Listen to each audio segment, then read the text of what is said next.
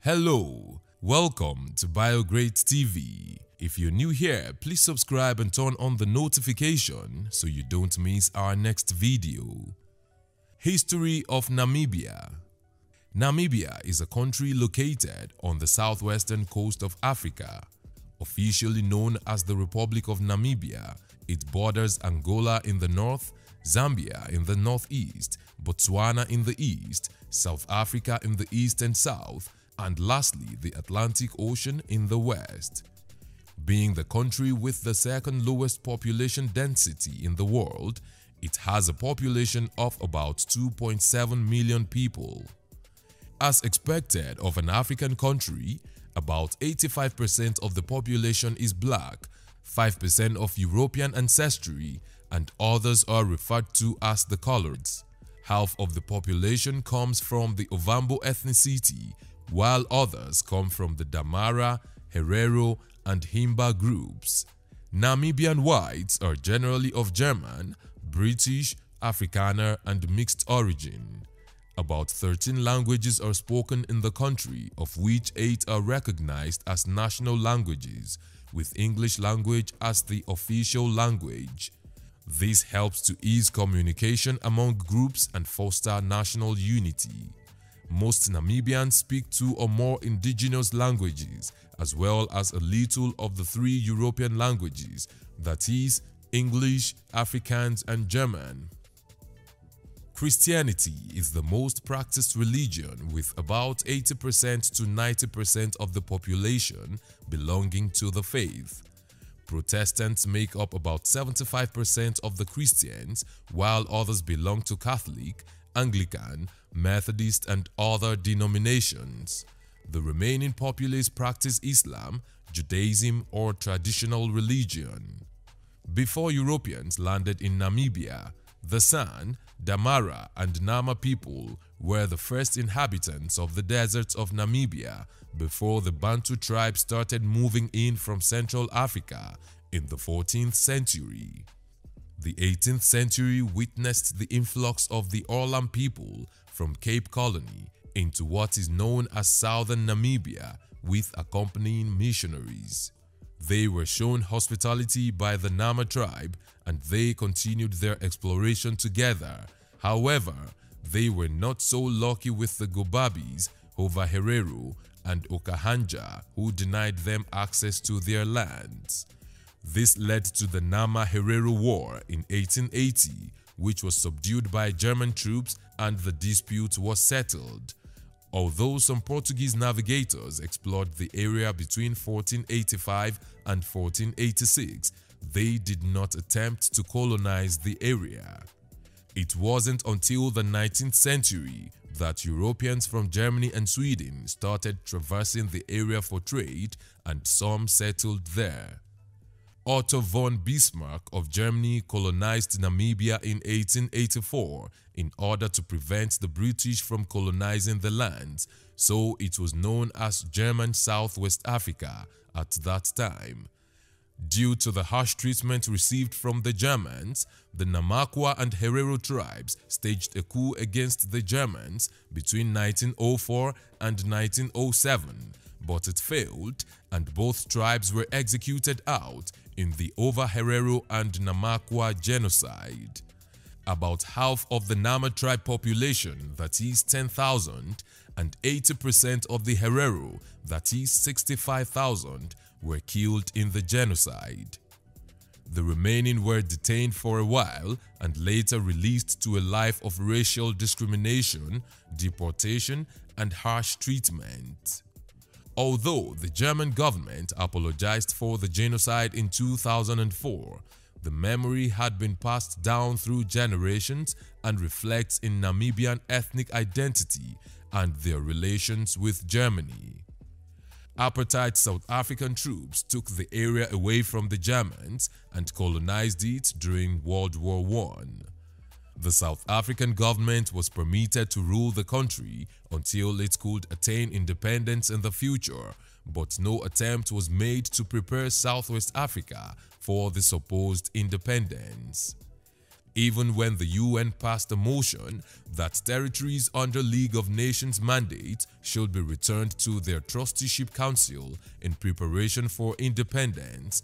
The colonial government of South Africa refused to surrender, and this led to apartheid. In order to gain independence, Southwest African People's Organization, that is SWAPO, was formed in 1966 and an insurgence arose. The insurgents were determined and started acquiring weapons and military training from Cuba, Angola, and Soviets by 1975. The war pressure eventually wore South Africa out, and its government finally accepted Namibian independence with some conditions. Ceasefires were adopted, broken, and reimposed until all South African troops left the Namibian territory, and all war prisoners and refugees were granted amnesty in 1989. The country's first election was conducted, and SWAPO won 57% of the Constituent Assembly.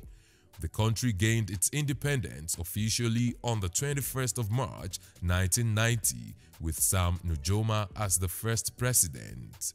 A constitution had been drawn prior to the election in the same year, with provisions for human rights, independent judiciary, executive president, and national assembly. Ever since Namibia gained independence, multi-party democracy has been practiced. Several political parties have risen and won seats at the National Assembly. Elections are conducted regularly at the local, regional, and national levels, although SWAPO has been winning presidential elections since independence.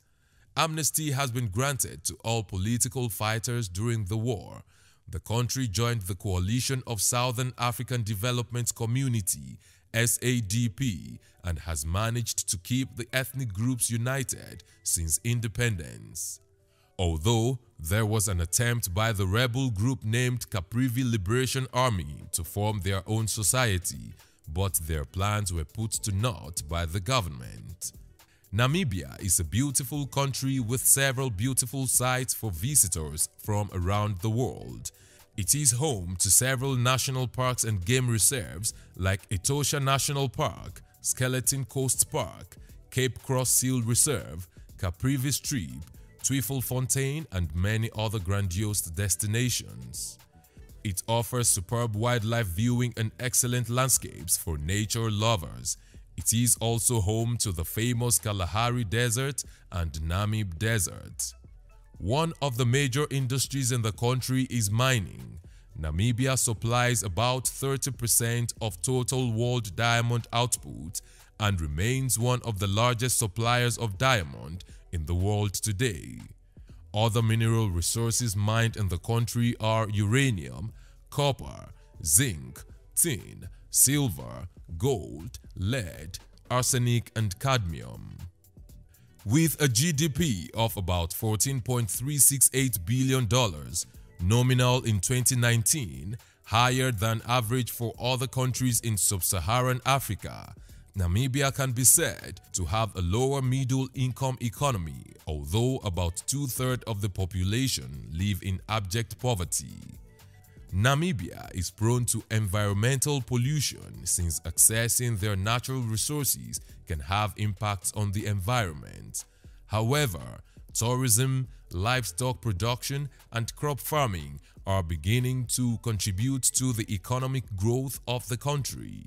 The country is rich in cultural diversity, therefore, they have various festivals and events marked yearly.